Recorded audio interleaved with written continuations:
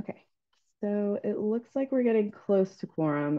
I will go ahead and get us started, although I know some people are still trickling in. So welcome to Global Health Council's introductory or 101 webinar on the World Health Assembly. My name is Eliana Monteforte. I'm the Director for Special Projects at Global Health Council. And with me today is my colleague Ansley Moore, who's the Senior Manager for Advocacy and Engagement.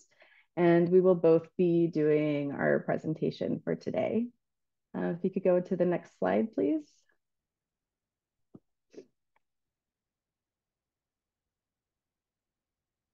Thank you. So I'm going to first go through our agenda so you know what we'll be presenting today. I'll be doing a bit of logistics this morning. We'll talk a little bit about Global Health Council, a little bit about the team that will be at World Health Assembly. We will also talk about what the World Health Assembly is, and then some fast facts about the specific World Health Assembly, which is the 77th.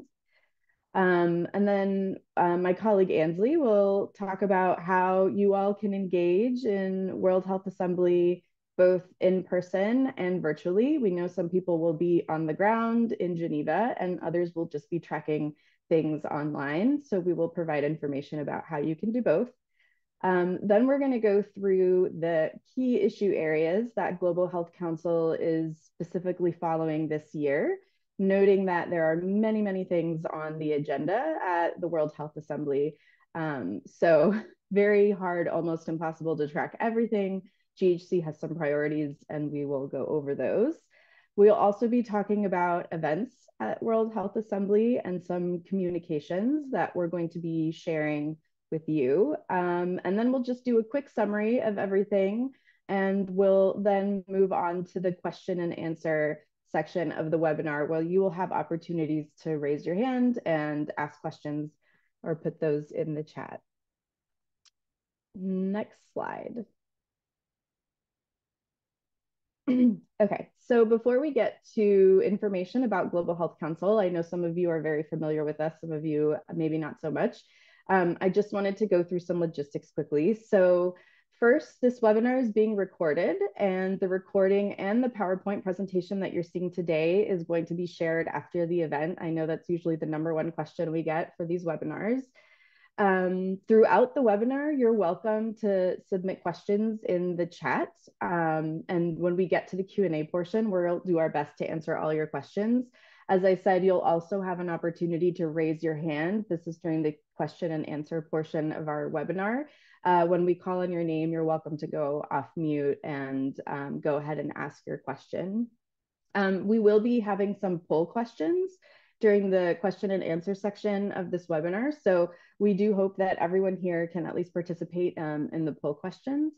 And then other than that, I think we can get started with the program. So a little bit about Global Health Council. So we work really closely with our members, our advocates, implementers, policymakers, and other partners on global health priorities worldwide.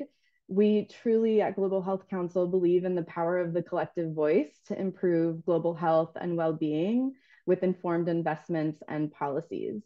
So how do we do that? We bring together our advocates to align our advocacy and consolidate requests to policymakers. We share knowledge and information and specifically resources to support advocates. And we also amplify advocacy messages, many of which we collectively develop with our membership and our partners. Some of our key global health advocacy priorities, or we call them pillars, include global health security.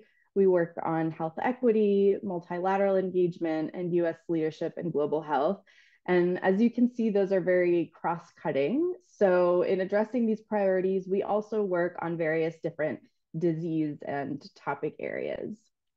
Our members include non-governmental implementing organizations, philanthropic organizations, corporations and corporate foundations, associations and coalitions. We have academia and think tanks. And then we also have consulting organizations. So you can see that we have a lot of diversity of thought within our membership. Next slide, please. So a little bit about who will be on the ground in Geneva for the World Health Assembly. We have Alice Alouache, who is our Director for Membership and Development, and she's going to be preparing a networking session that, for those of you who will be in Geneva, will be invited to. Our President and CEO, Elisha Dengiorgio, will be there. I will be there, as well as my colleague, Ansley Moore. Next slide, please. Okay, so taking a step back, what is World Health Assembly? And I know some of us are very familiar with it, other of us might not be. So we wanted to provide some basic information about WHA. So it's basically a decision-making body of the World Health Organization. And what they do during World Health Assembly is they determine policies for the organization. They appoint the director general, they supervise financial policies, they review and approve the proposed program and budget for WHO. And the agenda for World Health Assembly is actually determined by the executive board before, and that usually happens around January. So World Health Assembly happens every year, typically in May. And the official proceedings occur at the Palais des Nations, which is in Geneva, Switzerland. And the people who are allowed to join the official proceedings are delegations from WHO and member states, as well as non-state actors in official relations with WHO. Just a little bit about NSAs briefly, since I have been getting a few questions about that over email. So your organization has to go through a pretty detailed application process for becoming a non-state actor in official relations with WHO. So unless you've gone through that process and received what we call NSA status, you aren't allowed to actually go into the Palais to listen to official proceedings. If you are a non-state actor in official relations with WHO, then you do have the ability to join those official proceedings.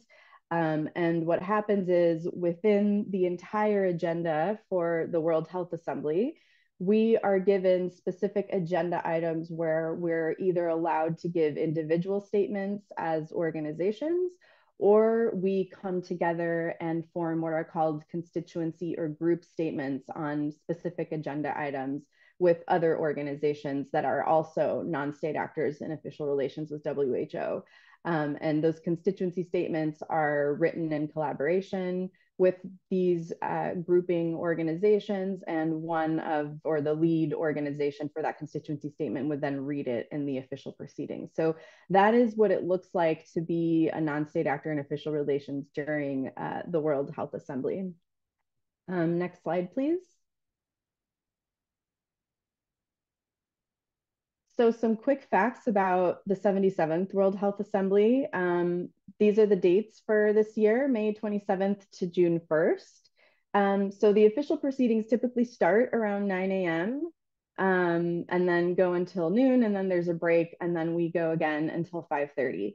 Because this year's agenda is so robust, we've already received information from WHO that they are expecting to host evening sessions beginning on Tuesday. Which basically means that we get a quick break from, say, 5:30 to 6:30, and then the evening sessions begin after that, and they can go until 10 o'clock at night. Sometimes they even go until midnight.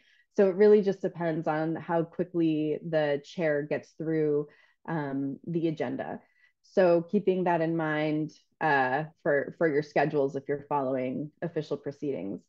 As I mentioned, organizations that are non-state actors in official relations with WHO are allowed to bring a delegation, an in-person delegation that can join the official proceedings. This year, they're only allowing 6 delegates, which means that we only have 6 badges that allow you to go into the Palais where those official proceedings are happening.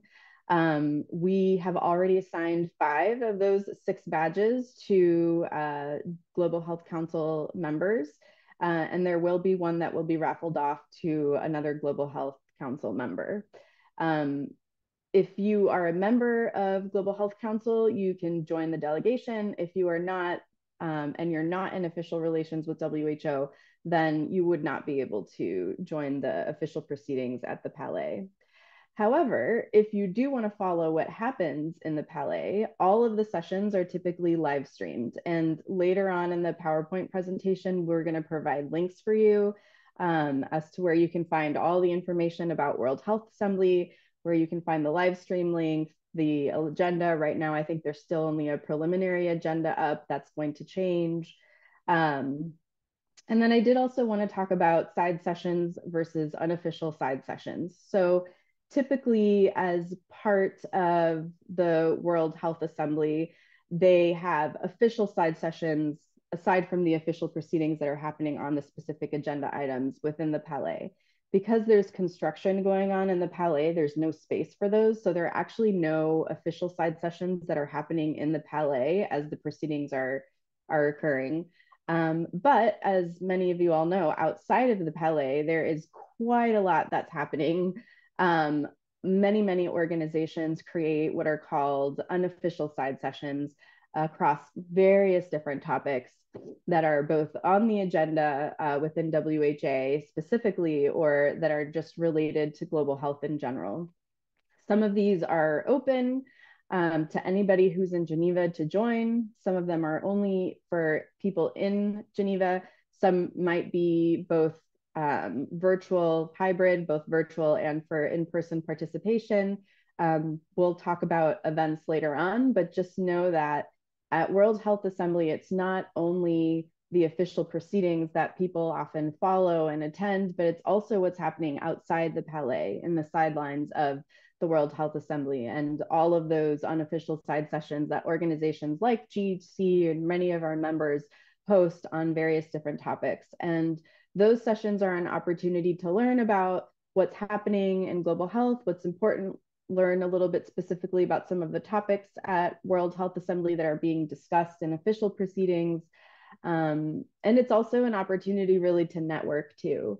So I always kind of think of WHA as what's happening in the Palais and what's happening out of the Palais. And various people choose to go to WHA even if they don't have access to the Palais, just to attend those sessions that are happening. So I think as we go to the next slide, I am going to hand it over to my colleague Ansley, who is going to talk about how you can engage both online and in person with us at WHA. Over to you, Ansley. Thanks so much, Eliana. That was a really comprehensive overview of what WHA is and really great scene setting. And thanks so much for your questions in the chat already. So as Eliana mentioned, you don't have to be in Geneva to engage in WHA. You can engage virtually as well. But maybe we can start with how you might engage with Global Health Council on the ground if you're in Geneva for the World Health Assembly.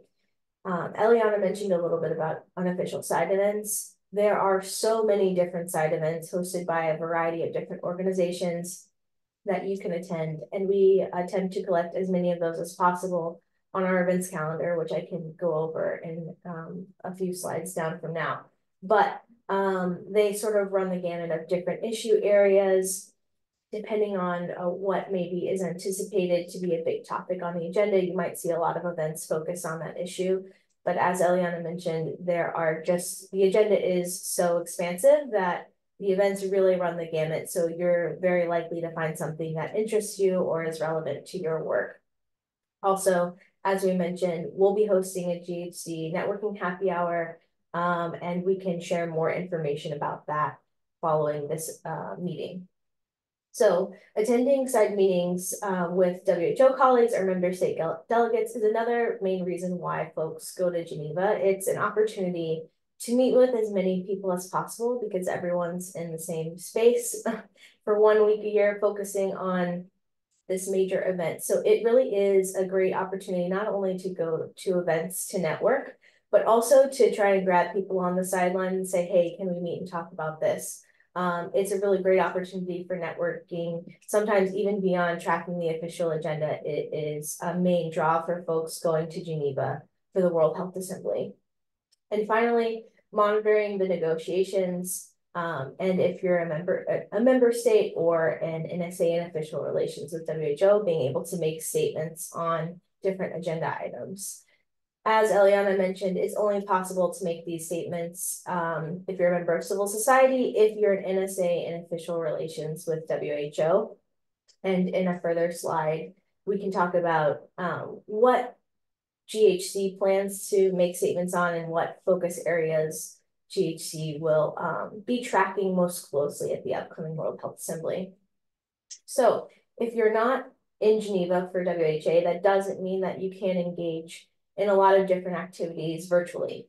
If you're a GHC member, you can contribute to our individual and constituency statements. You can amplify those statements and other key messages using our social media toolkit and track events and attend virtual events using our events calendar, as well as tracking the official proceedings via the live stream. We also share with our members updates pre and post WHA to share analysis about how the proceedings went and what decisions were made and what those impacts might be of those decisions. So next slide, please. So thank you. These are a few of our key issue areas that we'll be tracking most closely at the World Health Assembly. As Eliana mentioned, there are so many items being discussed at WHA. They're already planning evening sessions, which sounds like so much fun. And member states and NSA delegations will be able to make statements on these agenda items. Statements read on the floor are part of the WHA official record. And on this slide, like I mentioned, you'll see the key issue areas GHC is tracking closely. We will plan to lead constituency statements, as Eliana mentioned, joining together with other NSAs and official relations with WHO, as well as a few individual statements. Regardless of whether your organization is an NSA and official relations with WHO, if you're a GHC member, you'll be able to provide input to GHC's official statements. So let's go through each of these agenda items listed here, and we'll provide a bit more information about what GHC's focus is and what are some expected decisions in each of these areas. Eliana, do you want to kick us off with UHC? Sure. So many of us have been tracking universal health coverage and various different events and key moments. So this year's World Health Assembly, as it usually does, has a whole agenda item around universal health coverage. This is actually an agenda item that we as non-state actors in official relations with WHO are allowed to give constituency or group statements. So Global Health Council will be leading a group statement in collaboration with various other organizations around UHC. And one of the key messages that we're looking to share in this group statement is really a focus on addressing health equity issues while achieving universal health coverage, really acknowledging that there are huge inequities across the world when it comes to access and quality of healthcare, and a lot of marginalized and vulnerable groups continuously get left behind. So our statement's really going to look at what we want to recommend that member states do to address those health equity issues. We're going to talk a lot about our focus on primary healthcare as a way to increase access of comprehensive health services to all people, strengthening the health and care workforce, which is really key and important, especially since we've seen this through the recent COVID pandemic.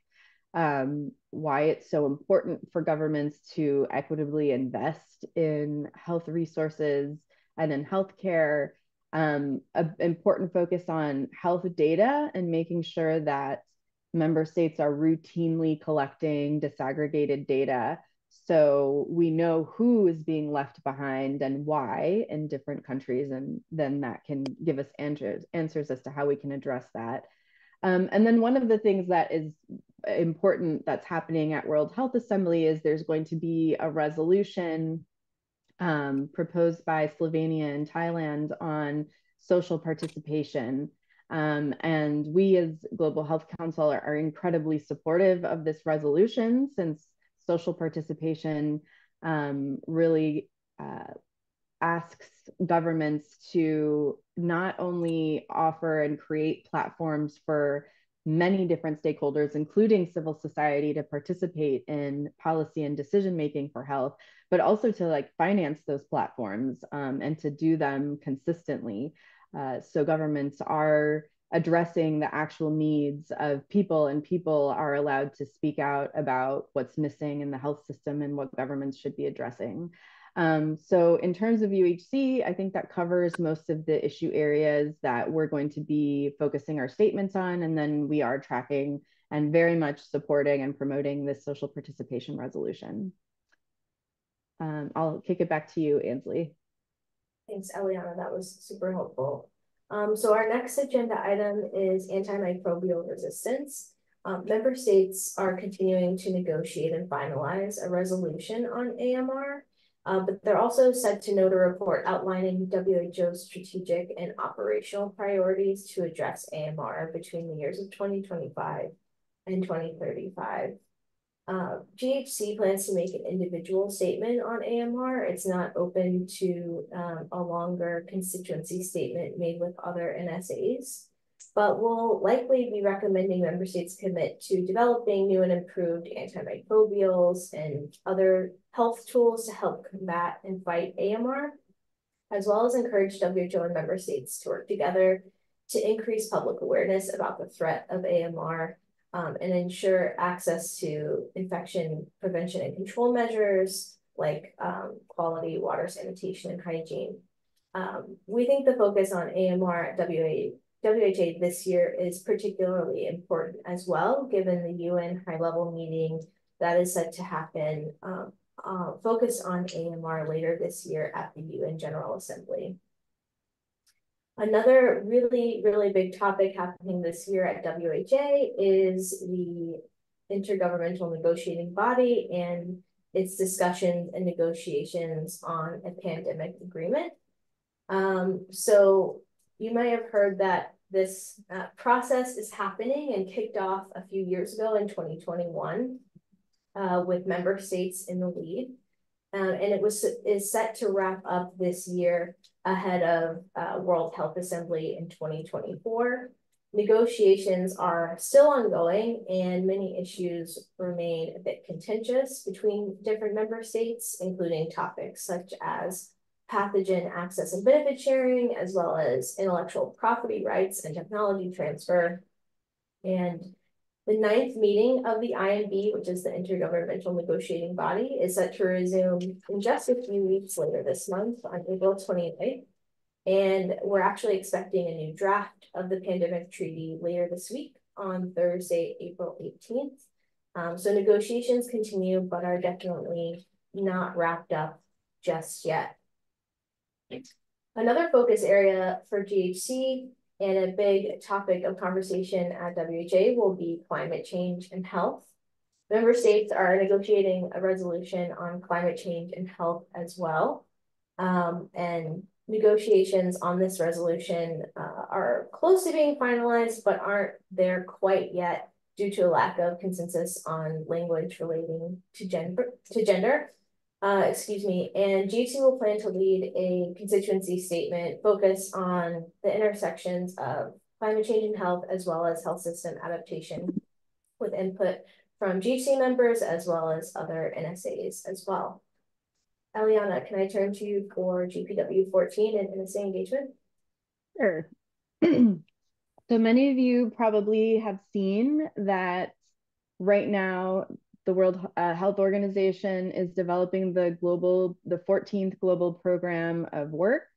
This is the very first time that WHO opens up consultations with people outside of just member states. So there have been open consultations to feed into the global program of work over the past few months.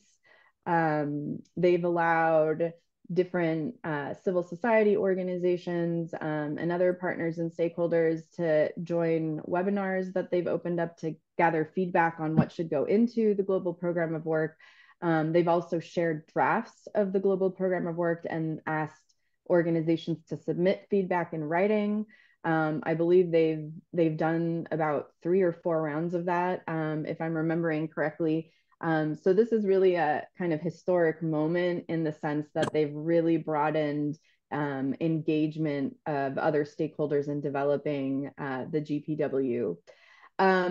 There is an opportunity for GHC to lead on a constituency statement or a group statement for the global program of work. And we are looking to lead a statement with various other non-state actors in official relations with WHO. And one of the key messages that we're going to be sharing in our statement is how important it is for this type of engagement with civil society and other stakeholders in developing the program of work, but also in implementing and monitoring the program of work. So we're really going to be emphasizing and recommending that WHO and member states continue to do that.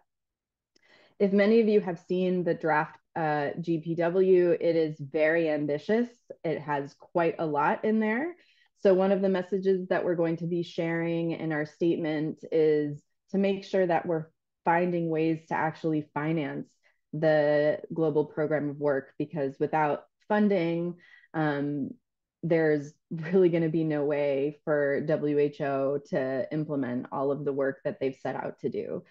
So that's going to be another message that we're going to be looking at. And then lastly, and this is very similar to one of our messages under the universal health coverage agenda item, but really urging governments to routinely collect data in their monitoring of GPW 14 and ensuring that that data is looking at what's happening in those populations that are most vulnerable and marginalized, to make sure that all of the activities in the GPW 14 are benefiting all people and not just a few people, and having those populations mostly left behind stay behind. So those are the key highlights from our current statement. Of course, we're going to be working with our partners and our members to further draft our statement. So it might change, but that's the gist of it. So back to you, Ensley. Thanks so much, Eliana. Can we go to the next slides, please? So this is a screen grab of our events calendar, and we'll have a special events tag for WHA. So you'll be able to see any WHA specific event that we are collecting. This is something that we do annually every year to serve as a resource, not just to members, but to the whole global health community, to try and collate as many WHA related events as we possibly can. You'll also see at the top of this screen grab, and as well as at the very top with the link there, how to submit your WHA events to our events calendar. If you're on the events page at globalhealth.org/events, you can click that button that's green, submit events to the community calendar, and that is the best, easiest way for you to get your WHA event on our events calendar. Can we go to the next slide, please? Actually, Ansley, do you mind if I add something here quickly? Sure, absolutely. Just to say, since I've seen a question in the chat about this specifically, this is also a way for you to not only see what events are happening at WHA, but also many people have asked how to register to these events. And what you'll be able to do is click on the event title, and that usually will have information on how you can register, especially if it's an event that's open. There are some events that are going to be invitation only, but I'd have to say most of the events at World Health Assembly, the side events, the unofficial side events are open to mostly everybody. So the way that you register is you'll either get an invitation over email, and if you also want to proactively go into our events calendar and click on some of those events and see how you can register, you can do it that way as well. Thanks, Eliana. That's a great point. And especially on virtual hybrid events, at least if there's in-person and virtual attendance, you're usually able to register beforehand as well and attend. But thanks for that. So I think earlier in the presentation, we mentioned social media toolkit, but GHC shares a social media toolkit every year, sort of like we collect events every year. That includes key messages, specifically related to the key issue areas that we talked about a few slides ago that we're tracking most closely and planning to make statements on. And we really encourage members, partners, and everyone to share these messages in the lead up to, during, and following WHA 77. We'll plan to share that toolkit with you all early next month, so within the next few weeks. But please be on the lookout for that. A reminder that the hashtag for this event, or one of the main ones, is hashtag WHA 77. We've also listed all of our social media handles that you can see below for Facebook, X, LinkedIn, Instagram, and YouTube. So please feel free to follow us, but also tag us in your posts as well. And if you have any additional takeaways, please feel free to email events@globalhealth.org. Thanks so much. And next slide, please.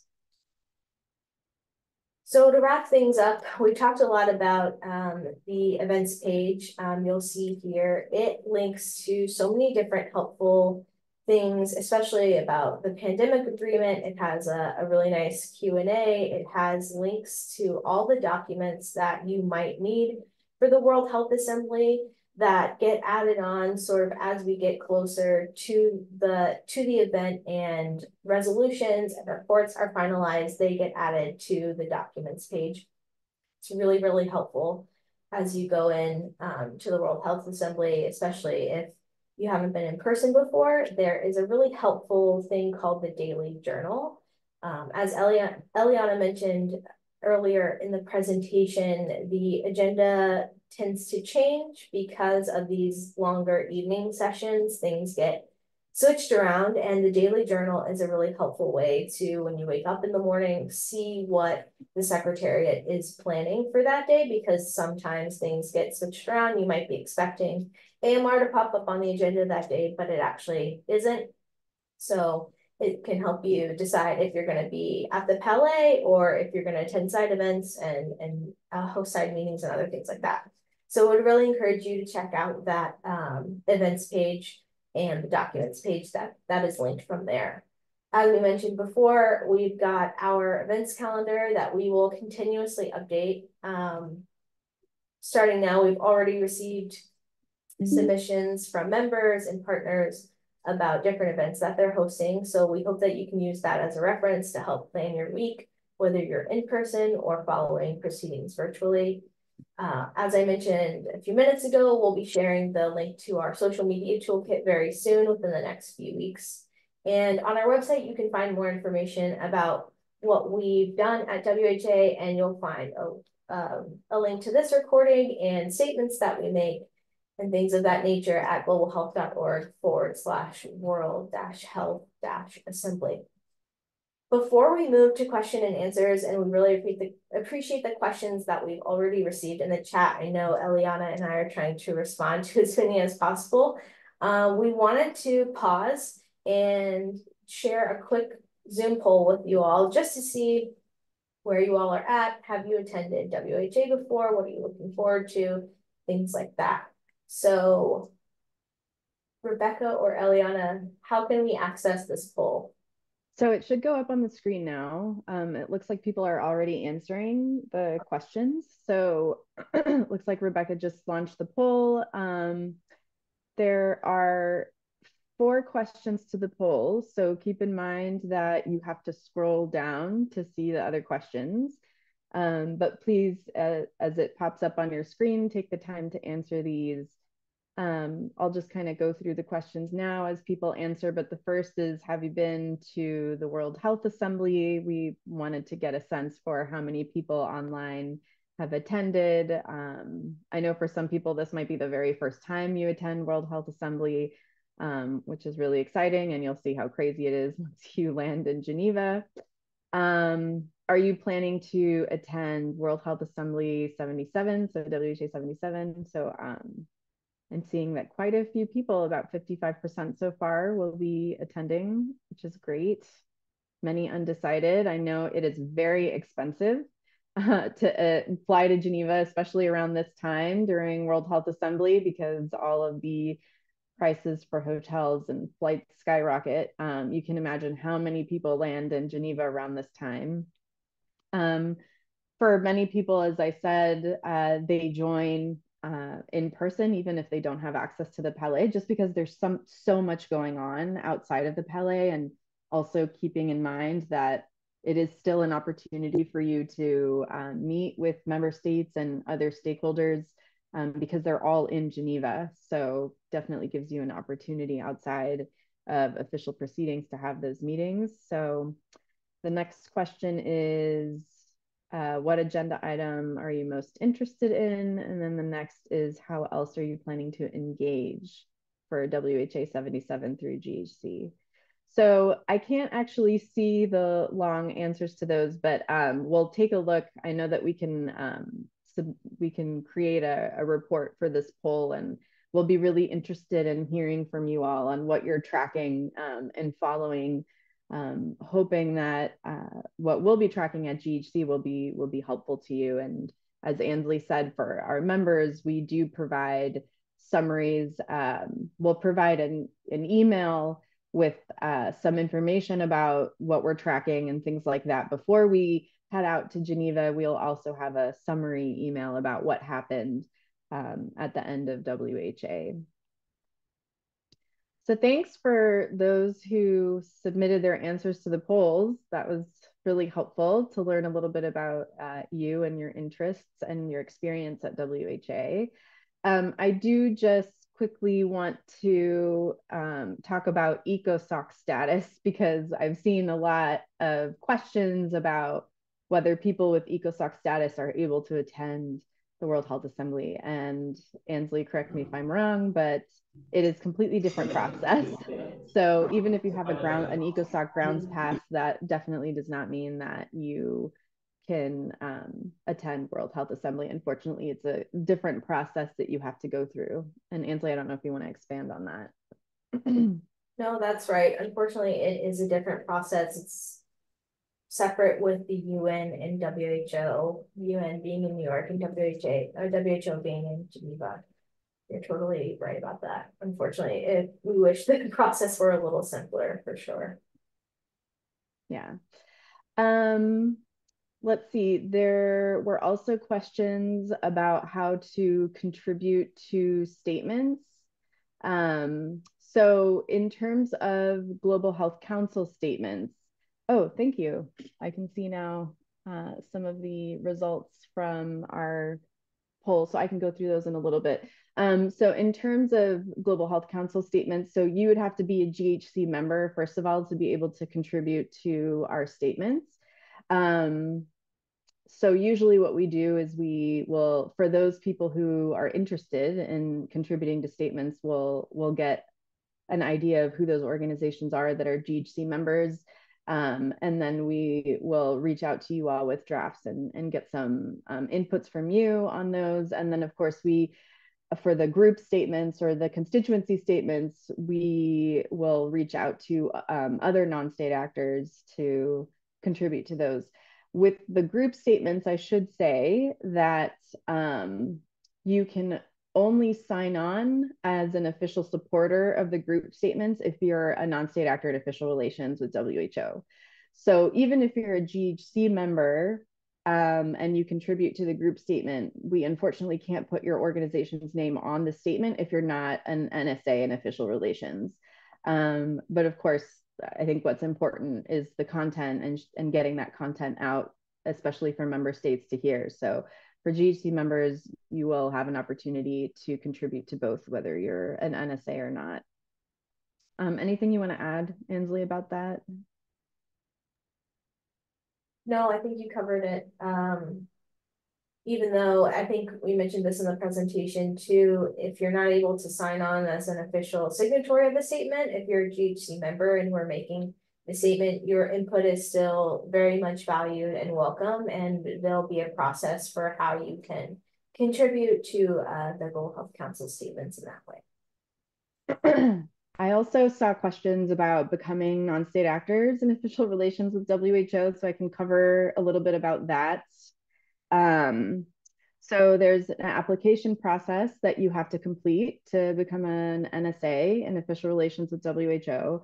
It's a very extensive application process that requires quite a bit of paperwork. And the way the process works is the WHO Secretariat reviews all of the applications that they receive.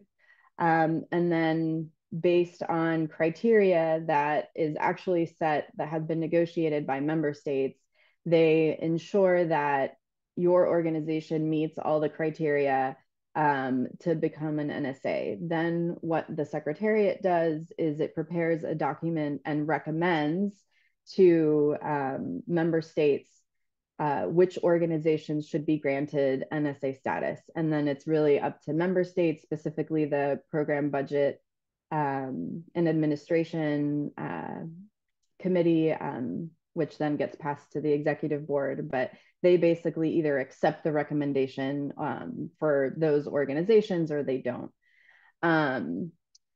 For many of you who have seen, there has been a bit of controversy around becoming NSAs recently. There is what's called FENSA, the framework for engaging non-state actors. This is a framework that was negotiated by member states, and it's essentially supposed to be a way to allow non-state actors to engage and participate in everything that's happening at WHO. People have felt that it hasn't necessarily been applied in the best way, and in many cases has impeded people's ability because the application process is so long and because it's just very difficult and time consuming to get NSA status. Some people have found it to not be very helpful. Most recently, the WHO Secretariat recommended a set of organizations that had met all the criteria that's in FENSA, and they had recommended them to be granted NSA status.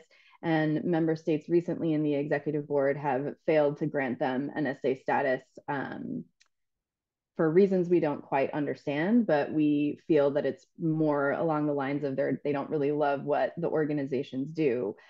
Which unfortunately is not what FENSA is about. It's not about having member states kind of pick and choose which organizations are granted NSA status or not. So I'm sure you saw that there was a letter a sign-on letter that Global Health Council sent out to get support for upholding FENSA, because FENSA is obviously very important for us. As non-state actors, it's really the only way that we can participate in these official proceedings and have member states listen to some of these key messages that we want to send to them.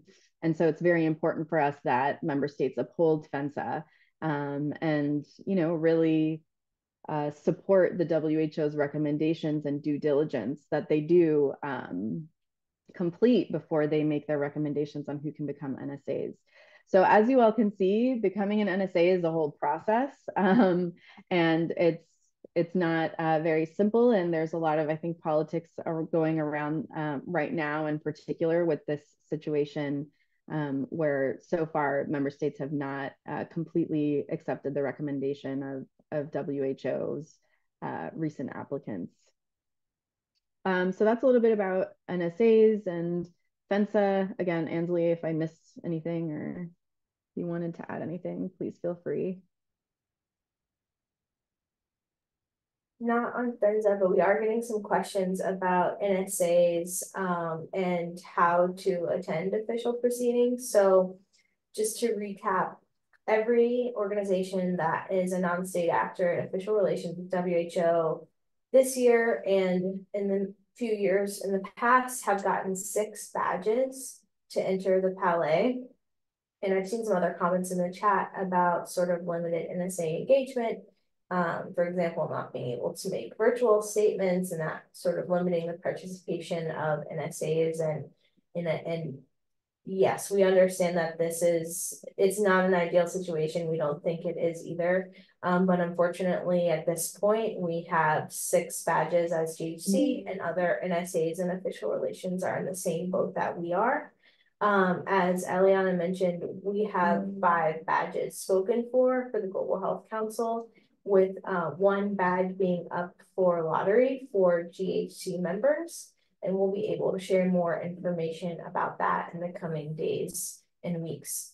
So if you're a GHC member, you will receive more information, not just about the badges, but about how to feed into statements and things like that. Anything you want to add there, Eliana, about NSA badges or NSA engagement in general?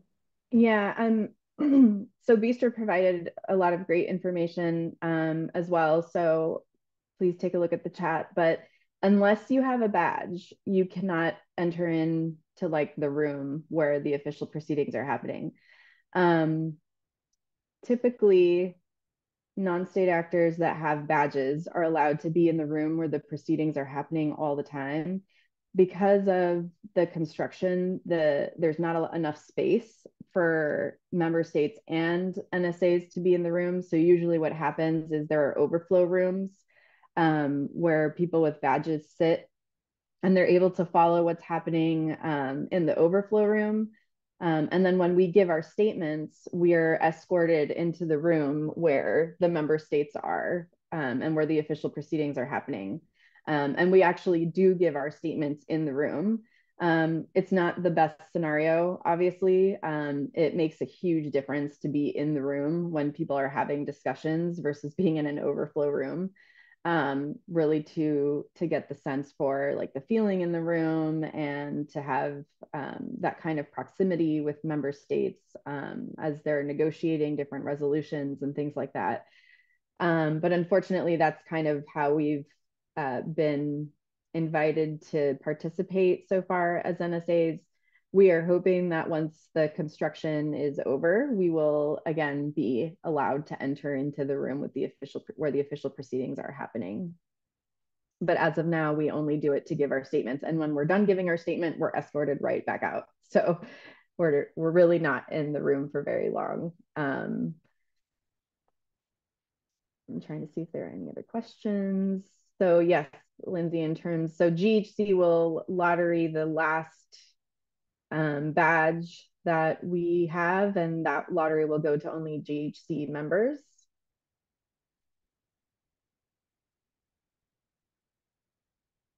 Ansley, correct me if I'm wrong, but we will be sending an email to our members asking who is interested in inputting into our statements. If you are interested, and I see a lot of interest in that, please respond to that email, and then we will send you all drafts of the statements.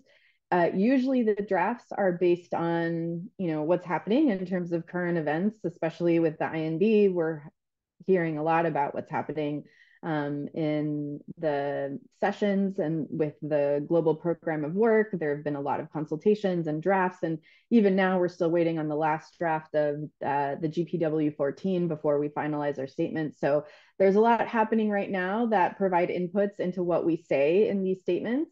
But typically what we do is we base those statements off of that, and then also very much off of what we've said in the past, whether it be in the last WHA 76, or even we're always at the executive board meetings, which again happen in January. They happen before WHA, and we often give statements there as well, even group and constituency statements. And so we'll base a lot of what you will see this time around off of what you might have heard or seen in the executive board or at WHA 76. That's a great point, Eliana. I would just say that, sort of like you alluded to, some of these reports and resolutions and things don't get finalized until right before the World Health Assembly. So there's time to tweak our statements, not only for input from members or NSA partners, but also like Eliana was mentioning, from these reports and from these resolutions to make sure that they're as, accurate, up to date as possible, and that we're recommending things in the strongest possible terms with the best information available at the time. Yep. What I will say, and Bistra, thank you. I agree with Bistra. I mean, attending the live streams is, I mean, it's very similar to being in an overflow room and kind of watching it on the screen. Like, even if you don't have access into the Palais, into an overflow room, I mean, live streaming is a really good way to track what happens. The only thing I would say about that is, as Ansley mentioned, make sure that every morning you take a look at the journal so that you know what people are going to be discussing that day.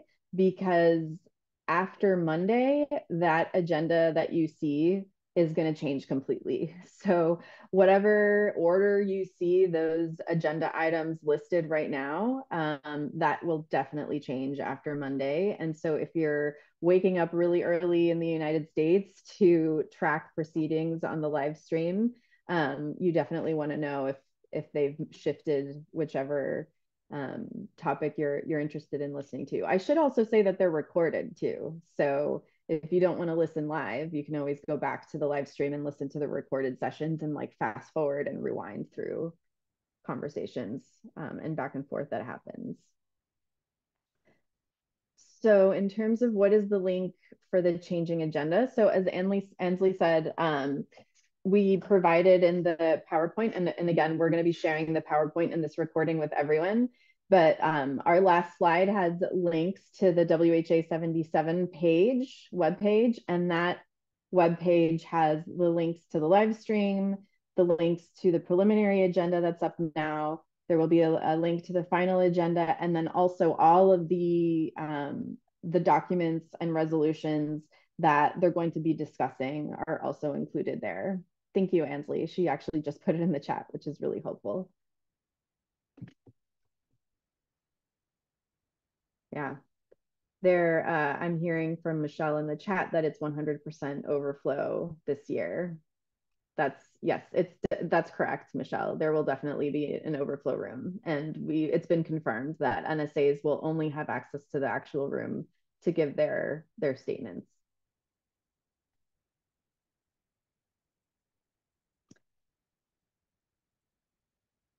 Okay. Any other questions since we have about 5 minutes left? Otherwise, we can go ahead and close.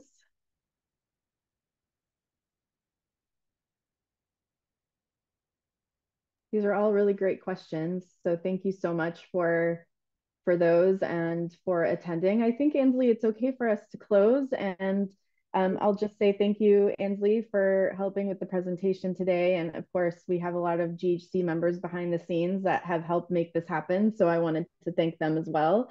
We wish everyone a great World Health Assembly this year, whether you're attending in person or whether you're going to be trekking online, and you'll be receiving more information from us shortly after this webinar with the recording and the presentation and other information. Again, feel free to email either events or our advocacy email if you have any questions moving forward. Thank you, everybody. Thank you for joining. Bye. Bye.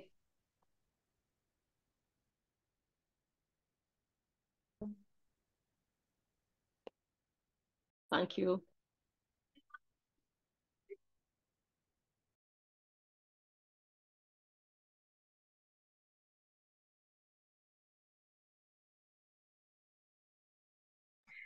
Thank you.